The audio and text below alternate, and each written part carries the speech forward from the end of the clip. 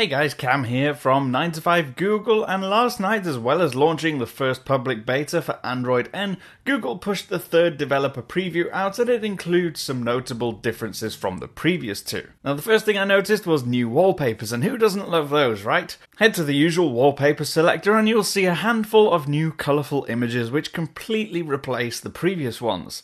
Most of them are ocean inspired with some vivid blues and high contrast levels. Our second new feature is a new way to view the keyboard shortcuts guide when you're using a physical keyboard. If you have a Bluetooth keyboard connected, you can simply press Alt and // or Win and / depending on which particular brand of keyboard you have.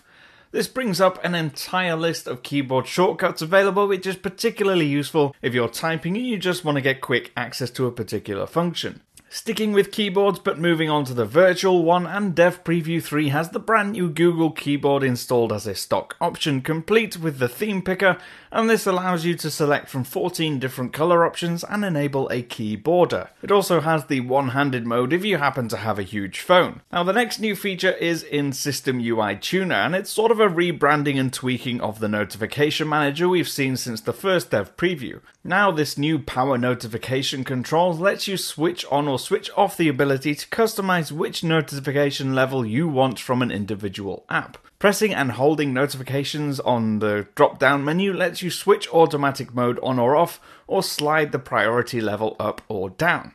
Now, notable absences in this preview are the night mode, which we found in Dev Preview 2, and the Force Touch-like app launcher shortcuts.